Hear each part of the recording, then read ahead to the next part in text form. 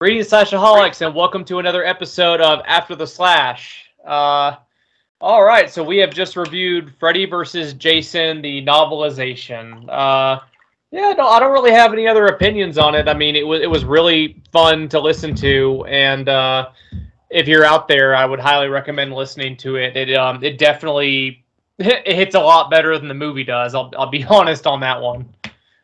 I think because when I first started the channel, I put out a narration like every day, but that's when I wasn't really adding sound effects or music or whatever. And then after about 3 months, after like the first 7 books or something, I kind of slowed down, put it out a few a week or 2 or 3 a week, and I started putting the music and sound effects. It was a little more work. But when I got to Freddy vs. Jason, I think it was like year 2 of the channel, like late year 2.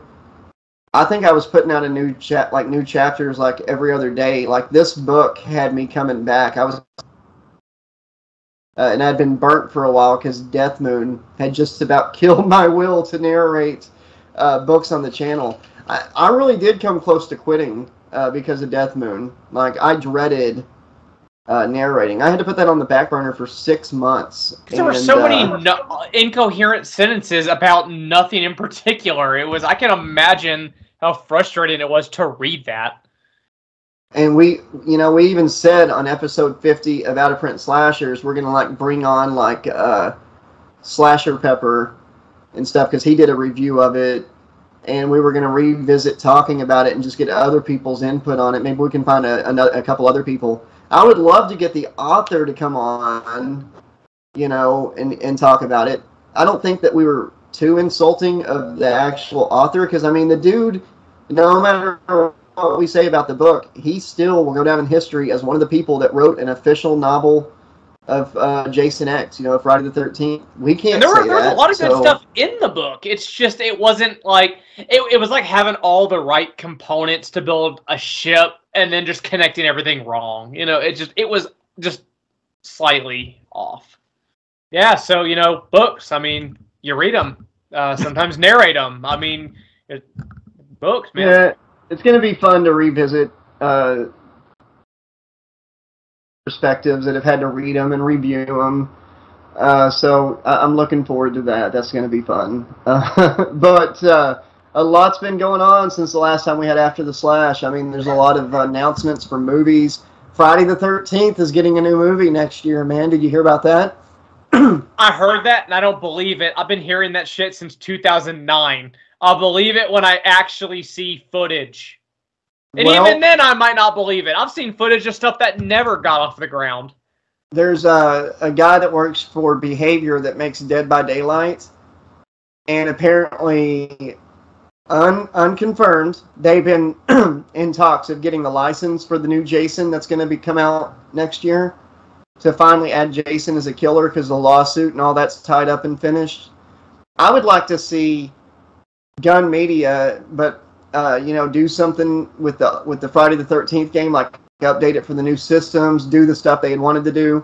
But they've moved on to like Texas Chainsaw. They got a Ghostbusters game coming out, and our buddy David Bergantino worked on a game recently that's going to be coming out in the near future. Killer Clowns from Outer Space, the video game. Have you heard of that? I still haven't seen that movie. I can never make it past like the first 20 minutes. Like, I know it's an amazing movie, and every time I go to Spirit Halloween, there's Killer Clowns from Outer Space, but I have not felt that strong of a desire to like go past that point. It's fun. It's fun cheese. It might be one of those movies that me and Alex have to make fun of one day on Slash Tracks if Master Evil makes us do it. But yeah, it's a fun movie. It's kind of like Leprechaun and stuff like that. It's just fun. It's good, fun cheese. Pinhead, it's got a TV show coming out. I thought it was a movie. Is it a show now? Oh, I thought it was going to be a show. Is it just a movie that's coming out? I thought it was going to be a TV series. I thought it was just a movie they were coming out with, but I don't really know. They're keeping the plot so under wraps. Other than the fact that there's a female Pinhead, that's the only thing I know about this movie. And like someone just released a video today saying, "Here she is as Pinhead," and it's like a time lapse video of them doing like the mold for her face, and I'm like, That's not a Pinhead reveal. I don't know what that was. That was me watching a minute of a person getting plaster on their face and then it getting taken off. That's not a reveal video. It's actually a TV. Actually, a TV series, man. Okay, I'm up for it. I'm reading a thing right here, and it's saying it's a TV series. There's not a whole lot of information there. Let's see here.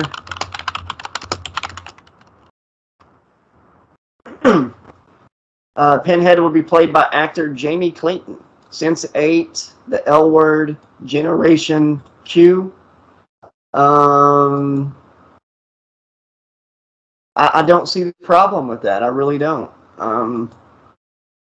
Maybe they're going with the comic thing. You know, maybe she's going to be Kirsty, the Kirsty Pinhead priestess. If they do reveal that, that will make the show just like skyrocket.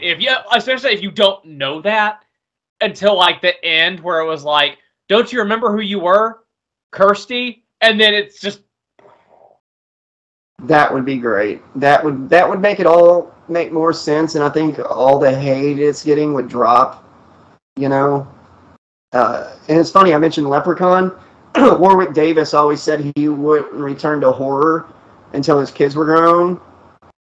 They're grown now, so I'm curious if he's going to follow up on that. I'd love to see him step into the green costume one more time. They're talking about Robert Englund. Did you hear about that thing? The Blumhouse people came out and said they want to make a Nightmare on Elm Street movie in the vein of Halloween 2018. I guess that means ignore some sequels or something. And they said if they make this movie, they guarantee Robert Englund will play Freddy one last time. If they can get Robert Englund to do it. And the only way they could do that, Sean, at this point, I think, that we're in 2022, so I know it could happen. It's so easy to, you know, an actor doesn't have to do any stunts whatsoever, you know, with like the CG technology and everything we have now. So I don't think that it would be too draining on Robert Englund, even in his 70s. And there's kind of a resurgence for him with the new Stranger Things season. You know, he had a small part, but it was a very cool part of Stranger Things, and I think that's going to, you know, make him recognizable for younger people too. So I think if we got a new Freddy Krueger movie and he was somehow played Freddy, I think it would be great. It would be a good send-off. What are your thoughts on that? Another horror movie I saw recently. It was called Choose or Die on Netflix. Oh, yes. And yes. I mean, he's not in it. He voices the video game narrator that the people play that cursed game. And that was cool because he plays himself. He's like, this is Robert Englund narrating your video game. Like, you cheated. Here are the consequences. Almost like if Robert Englund was the voice of Jumanji. That movie, man, was great. You know, thanks for that recommendation. And anybody watching the soundtrack. I downloaded the soundtrack when I was done. That was good. I love the rewinding and fast forwarding part. I hated to see that character go. And the final showdown, where they couldn't hurt, if they hurt themselves, it hurt the other. The whole thing was great. It was a great, underrated movie. I don't think enough people know about the movie, but it really played out good, and I would love to see sequels to it. You know, it's like if Jumanji met The Ring, a little bit. Yes, but really good, like in a really good way, perfectly melded together. Some of the stuff I wish we could have seen. Like the whole rat thing, you know? I would have loved to have seen what that rat looked like. Actually, I think that was interesting enough to let your imagination play what the hell was happening in that apartment. You heard about what the rat was doing, but like I don't know, it made it more interesting not actually seeing it. I can't remember the actual line, but the boyfriend says something about if he made a video game, he would make it this or that. If you cheated, you know, whatever. You got punished. Yeah. And as soon as I heard him say that, me and my wife were watching. I was like, "Oh, that's what's going to happen to him. They're gonna cheat, and that's gonna come back." And it's gonna be like Jumanji, where Peter grew a tail. Kinda, but he dies. What else? What else have you been? Did you finally finish all your Godzilla movies and monster movies? Oh, I finished all the Godzillas. My brother and I are working on all 27 James Bond movies. Oof, oof, oof. We just finished number 21, Casino Royale, with Daniel Craig. Do you think the next James Bond will be a woman? I don't know how to respond to that because I have not finished James Bond, and I might have a completely different opinion by the end of it. I at this point, I don't know, because if you change a lot about a character, it becomes a different character. James Bond, the character, is kind of a misogynist. So if they're going to make a female James Bond that's not a misogynist, I mean, that's a different character. That's not James is a set character, and I don't have a problem with like. I honestly don't even know what to do with this subject at a certain point. Yeah, they don't. I don't mind when they do the gender swap if it makes sense, but just doing it for the sake of doing it, like I feel like that's what they did with Doctor Who. I'm a big Doctor Who fan, and I don't hate her episodes, but it just doesn't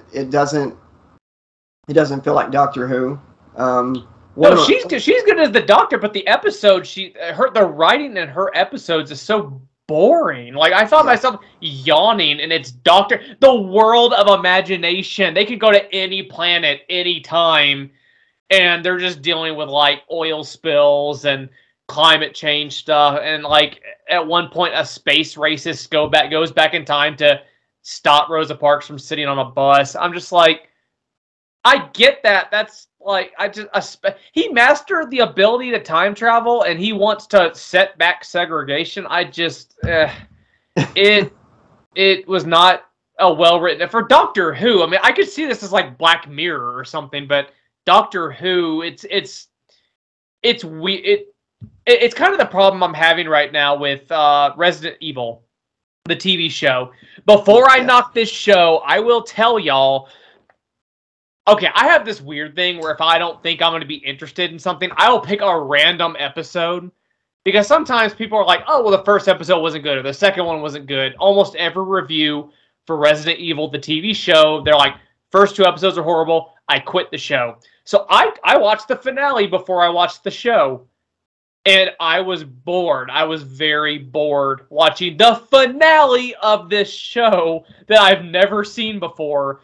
And they changed so much about the character. I feel like they literally wrote an entirely different show, and they just name dropped a couple people and expected it to be Resident Evil, and then they're like, oh, they're in a room, but the umbrella symbol is white and red. Why don't we make half the scenes white and half the scenes red? Let's just change the lens on the camera. Like, that doesn't make Resident Evil. So I feel like with Doctor Who, with Jodie Whittaker, it's not a bad show. It's just I feel like someone did a show and then they slapped the Doctor Who logo onto it. That's all I'll say about that. Resident Evil on Netflix, the fact that it just got canceled means that that show has one of the most depressing endings of any show I've ever seen. Like, the main character gets shot in the stomach by her sister. She's left to die as her sister kidnaps her child. And that's the end of the show. There's never going to be a sequel or a follow-up or anything. Oh my God, it's depressing. About that scene. The whole series. About that scene right there. Okay, I was watching a thing. It was a compilation of bad lines in movies. Lines where nobody can really make them good. It was Mortal Kombat Annihilation. When she looks at her mom and goes, "Mother, you're alive?" And she goes, "Too bad, you will die." Correct me if I'm wrong, but was that not the vibe of the finale of Resident Evil? But you're my sister. Too bad, you will die. That's not what she said, but that was like the exact sentiment in that scene. Like, I can't tell if these people are bad actors and actresses or they have a terrible script they have to make work, and it just doesn't. And everything falls flat. How many times does her sister escape death in that final episode? There's a giant crocodile. There's like, everybody gets gunned down except for her sister, who's just standing there when the people are getting killed. You know, she doesn't get killed by the alligator. She doesn't get killed by the guns.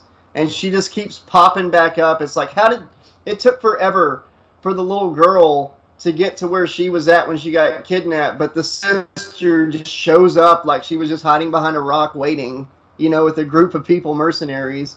The fact that I thought I would have liked to know why the crocodile didn't attack the little girl. It was almost like petting it or something. I was like, it came out of nowhere. It's like I thought I was watching Game of Thrones with the dragons or something. But then the crocodile just dies. I'm like, it felt like there were two different directors, and one's like, I'm gonna do a mutant giant crocodile, and then like he got fired. And the next time I came in, it's weird. Get rid of it, and they just blew it up. And like it added nothing. Did it even kill anybody? I mean, seriously, by the time that crocodile, because they're like, we got to release the crocodile. It's going to take out all the Umbrella employees. But the sister already did that with her drone machine gun. So when the crocodile came, it had nothing. It had no one to kill. And then she got in the helicopter and killed it. It's just, I don't understand what happened. It was like in Superman 2 when he throws that S and it wraps everyone like a net and then just dissolves and everyone just goes back to what they were doing. I mean, there was no payoff. The first episode of that show, Resident Evil, out of nowhere, a giant fucking caterpillar comes and just fucks the main character up. A giant caterpillar just shows up. You find out that the T-virus, it infects humans and turns them into what it turns them into, but like if it touches an animal, it makes them big, and there's no explanation why. I mean, it's kind of the video games, but it's like the Resident Evil has the giant monster, the giant animals and stuff. So that's one of the things we're gonna shoehorn into the show. At least with Resident Evil, the 7 movie series, it wasn't right on point with the video games, but they made an effort and they did something original, and it was fun and it was action packed. This one, it's like they wanted to be true to the games but completely be opposite of the games, and I don't know how. Maybe you're right, maybe just different people worked on it and then other people came in to finish it, but it was boring. It didn't make sense. Wesker made no sense whatsoever. It just felt like Walking Dead subtitle Resident Evil. It really did not have that game feel. Yeah, and Wesker, there's a scene where there's like 5 Wesker clones or 3 Wesker clones, and the real Wesker shows up and he's getting ready to leave to go off to where he gets killed in Resident Evil 5 in the volcano and everything. But his clones are like multiplicity with Michael Keaton. It's like there's the really smart clone, there's the really nice clone, and then there's like the one that's kind of been copied too many times, so he's kind of slow, And I even quoted Multiplicity while watching it. It's the actor that plays Wesker is a great actor. I've seen him in lots of things. He's a good actor. I'm not putting him down. But the script is horrendous. I don't know how Netflix approved this show. I know they had a deal with Capcom and everything about making Resident Evil content. I heard the CGI show's much better. I want to see that. I just hope this doesn't stop them from trying a Resident Evil show again, because I think it can be done good as a TV series. It really can. But they're going to have to not try to change everything.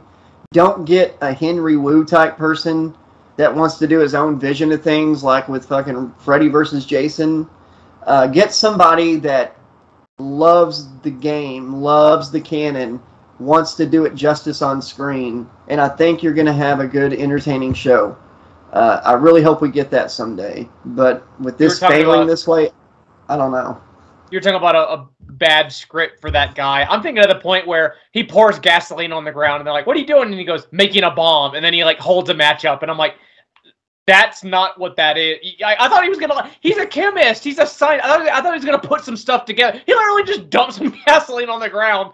And I love. Last thing I'll say about this show: nobody negotiates in this show. It was like, I'm holding your kid hostage. Do what I want, or I'll kill the kid. And then they just kill the kid. Or it's just like, I'm holding the match. If you try to take me down, I'll burn this place to the ground, and they just shoot the person in the hand. And I'm like, I love no one negotiates. That's not a usual thing in movies. Usually there's some bargaining. No, you try to negotiate in the show, you're getting shot. Like, I just watched one episode. I just watched the finale. I watched the whole thing, man. There's an episode of this show. We've kind of become the Resident Evil after the Slash episode here, but I watched the whole season, and they tried to throw in little Easter eggs and stuff from the games to make. Like, didn't they have the guy with the chainsaw with the burlap sack on his head? I saw that in a trailer. But I was like, where does that fit into this show? It doesn't. It just pops up, and there's like this prison where they're holding a bunch of infected people and non-infected people, and then they have the witch screaming one that can control other. I guess that's from another Resident Evil game where like there's like a screaming infected woman that can like control the other ones. I thought that was Left 4 Dead. I thought the witch was from Left 4 Dead, but they have one in Resident Evil, and all of a sudden.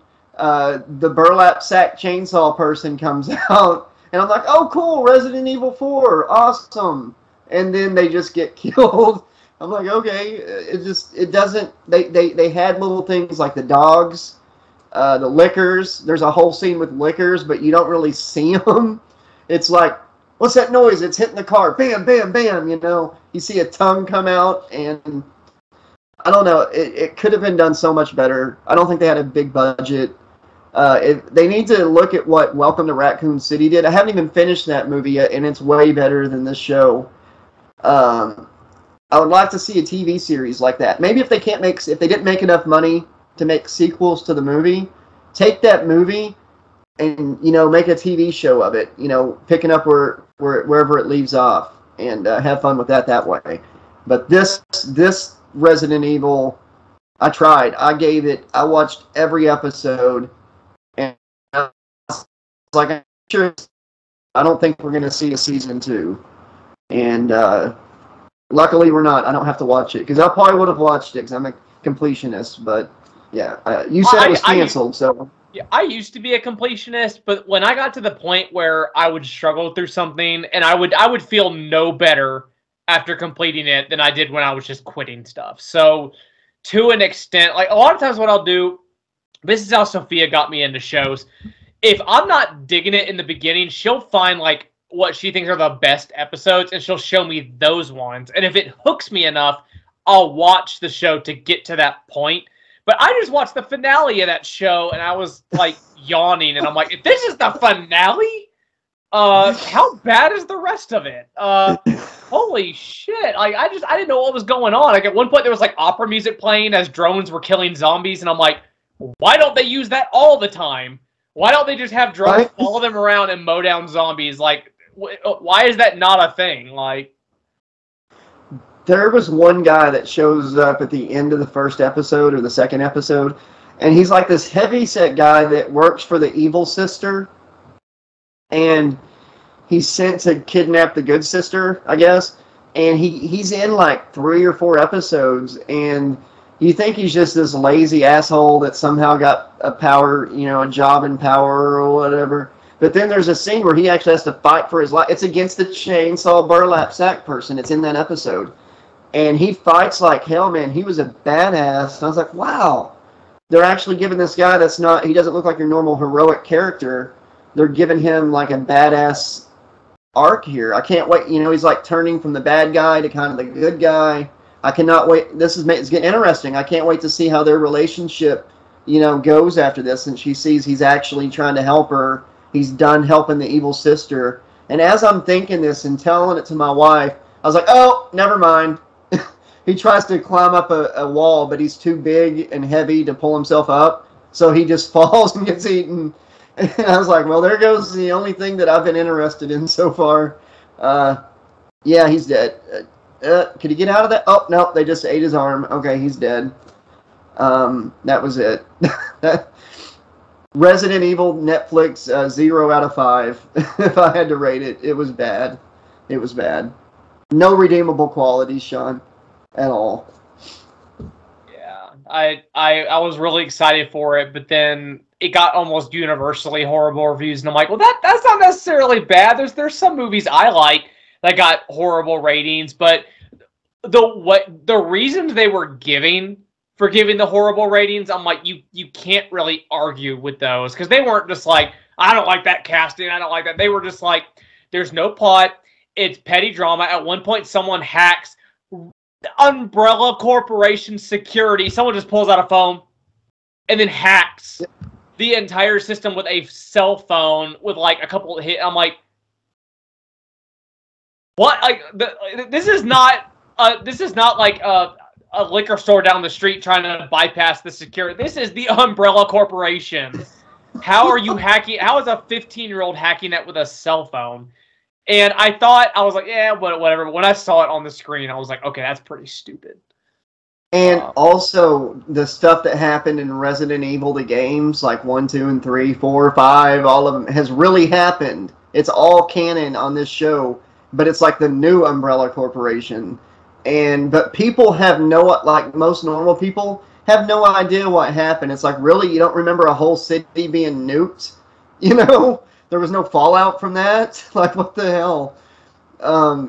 Yeah, it was bad. I can't believe we talked about it so long. But I don't usually listen to critics either. And I'm telling you, don't listen to us either. Like, if you want to see this show, you might love it. Watch it if you want to. I'm just saying, like, I tried. I watched every episode. I really tried with this one. I wanted it to be good, but it was a disappointment. Was there anything else you had written down or whatever that you wanted to touch base on? Or well, I saw Invasion of the Body Snatchers for the first time. Which one? The 1979 one with Donald Sutherland? Yeah. Yeah, I'd never seen it before. I didn't realize that in the original one, it was the bad guy from the Weird Al movie, UHF, the bad guy. He was the main guy in the original one, and he cameos in the Donald Sutherland one as the first guy to tell everyone, they're coming, they're plant people, So I thought that was kind of cool. But see, I didn't know what the ending was. You know, I had no idea what the movie was about to a certain degree. It was pretty good. Wasn't there like a 1990 movie called Body Snatchers or something? Yeah, and then it was The Invasion with Daniel Craig and Nicole Kidman, but everyone just completely, dogs on these movies. So I don't feel a need to watch all those. It was one of the ones that's on my list of classics to watch. It's funny you mentioned James Bond earlier. I was thinking that like Indiana Jones could be like a James Bond thing where the mantle could be passed on to another actor. Not saying that it's a different person in the movies. Like, it's actually just change the actor and keep making Indiana Jones movies. Harrison Ford did it.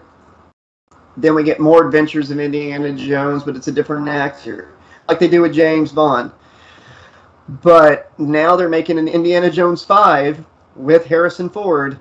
And I believe it's in production as we speak right now. Isn't he like 81 years old or something at this point? Like, yeah, and Shia LaBeouf's been blacklisted from Hollywood, so... What did he do this time? I'm talking about what he did before, like the public urination and all that stuff. Like, I don't know. I get all these celebrity stories mixed up, but for a split second, I was like, oh, I can't believe he did all this shit. Oh, that was Ezra Miller. See, I hope the Ezra Miller stuff gets straightened out, man, because I want to see The Flash. I want to see Michael Keaton as Batman again. We could have with Batgirl. We could have seen Michael Keaton back as Batman and Brendan Fraser. Brendan Fraser back, but freaking Discover, merged with HBO and shit, and they're like, no, none of that, no Scoob 2. I don't care about Scoob 2. The last Scooby-Doo thing I liked was the live-action ones. I tried watching Scream 5 a couple months ago. I quit that one. I could not get into it. It was pointless. I think part 4 was pointless. Yeah, I think the only reason part 4 or 5 should have never been made unless they were going to reveal that Gail, Sidney, or Dewey snapped and started killing people because all the shit they went through. And then they killed Dewey in Scream 5, like brutally kill him. And I'm like, kill Gail. It's the only character who has not grown.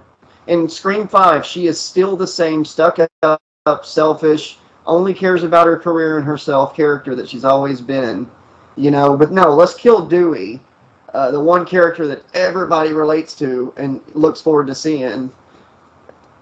So here's my hot take on that. My take is that Scream 6 should be about Sydney not being able to process that her boyfriend was the killer, and in her mind, he's still alive. So she goes to the cemetery to dig him up, and lightning strikes Skeet Ulrich's corpse, and he becomes Ghostface again.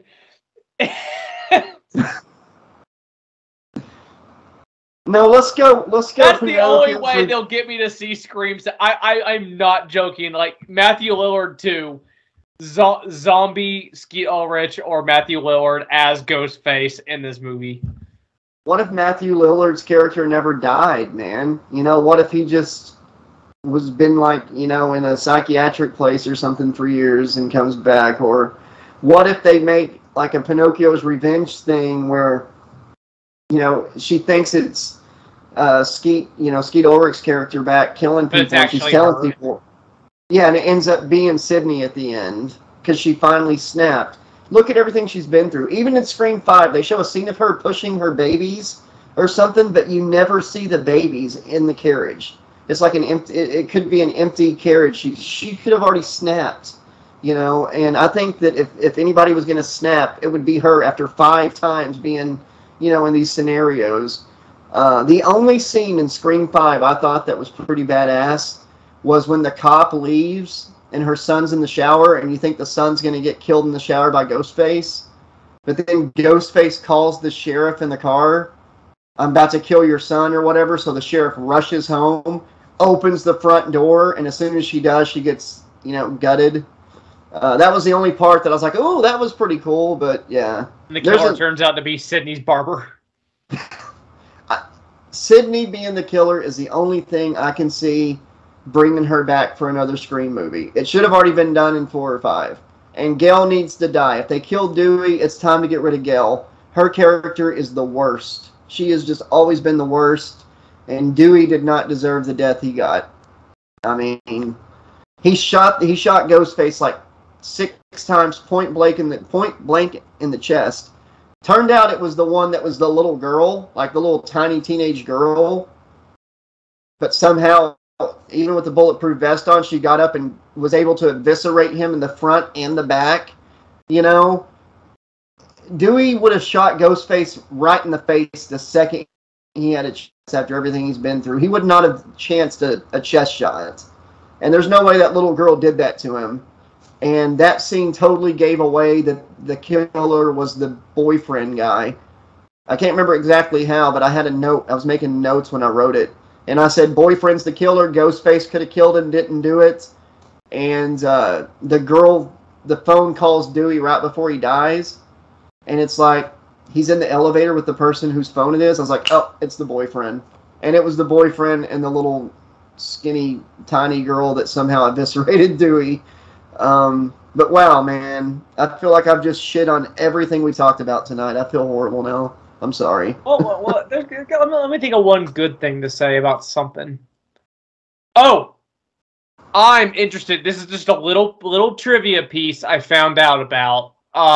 So at Universal Studios, they do Halloween Horror Nights, and they always have themes.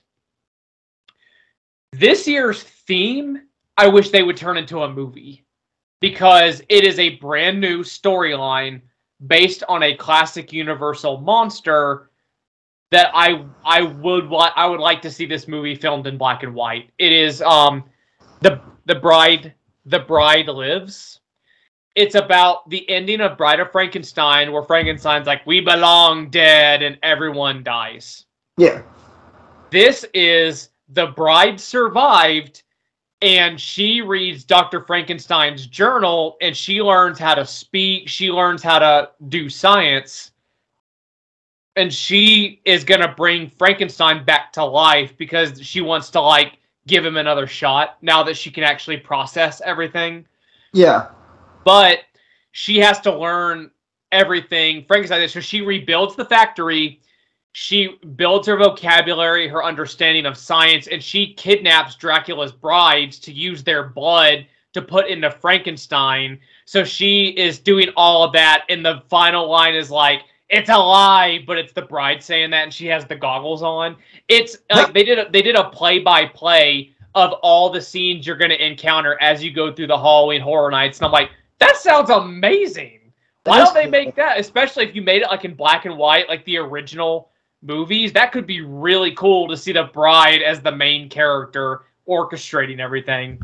I was excited that we were going to get new Universal Monster movies, but Mummy kind of shat the bed. So hey, we're not gonna bring all that negativity in here. We're gonna up Bride of Frankenstein. End on a positive note. We got to end on a positive. If we start talking about Tom Cruise, I'm gonna take this shit down myself. That does sound cool, though. I would like to see that myself. That I would like to go there. I follow this page on Instagram. It's like Universal Monsters or something. They have their ear to the ground for anything happening with the classic 8 Universal Monsters. I'm talking book novelizations, because we always talk about like the Freddy spinoffs and the Jason spinoffs. They do stuff on like the Wolfman spinoffs and all those books that actually came out. So they have a lot of cool information, a lot of cool behind the scenes photos. I'll let you know about that later. Okay. Well, man. This has been a fun After the Slash. We shat on Resident Evil for 20 minutes. But I'm glad to be back in the saddle. It looks like we're going to have... I'm not angry, I'm just disappointed. Yeah.